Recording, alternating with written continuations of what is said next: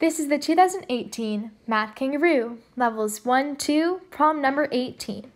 Alice has 3 white, 2 black, and 2 gray pieces of paper. She cuts every non-black piece of paper in half. Then she cuts every non-white piece of paper in half. How many pieces of paper will she have?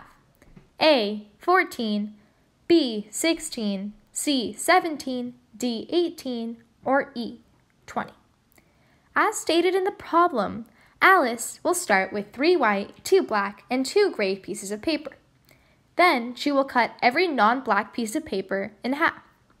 This means that she will cut the white and the gray pieces of paper in half, like so.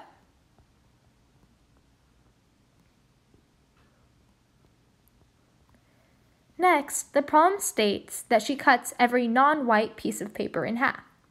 This means that she will cut the black and the gray pieces of paper in half, like so. Lastly, we need to count how many pieces of paper she will have.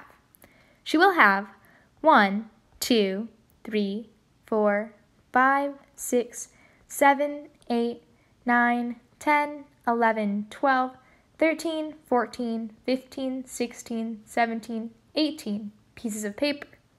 This means that the correct answer must be answer choice D. Thank you so much for watching, and please subscribe and comment.